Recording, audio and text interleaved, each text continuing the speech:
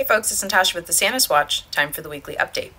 More than 200 new Florida laws just took effect after one of the worst legislative sessions in recent memory. Remember, state laws are important. State laws decide whether our local public schools have the books and supplies they need, whether we protect the air and water so we can actually live, to whether or not we are free to decide what health care is best for us, not a politician. Because there were so many new laws, and they do this every year, we're highlighting a few today. Taxpayer giveaway to unaccountable corporate schools law. This law routes billions of taxpayer dollars away from our local public schools towards a massive handout for the rich to fund corporate, private, and voucher schools.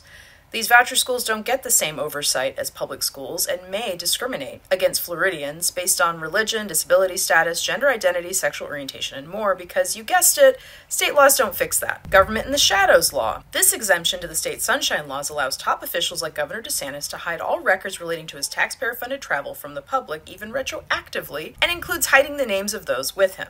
It hides visitor logs from the governor's mansion, making it harder to understand who is trying to influence laws in his taxpayer-funded home. Anti-renters' rights law removes local housing protections that have been passed by counties and cities throughout Florida, preempts all local protections for renters to the state, including tenants' Bill of Rights ordinances, regulation of rent increases or lease terminations, caps on security deposits, and more, disregarding the will of local communities. Attacks on public workers and their unions law. This law targets public workers and their unions for being critical of Governor DeSantis, like teachers' unions.